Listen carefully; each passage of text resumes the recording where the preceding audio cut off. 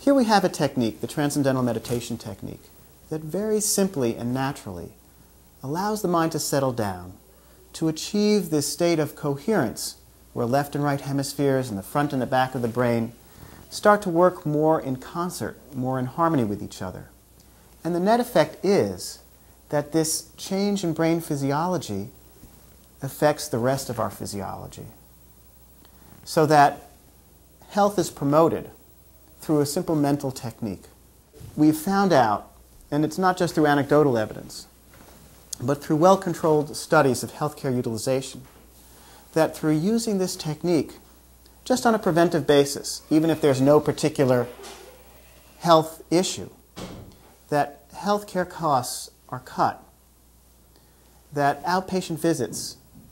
are decreased, and that people feel healthier, and in fact, physically are healthier.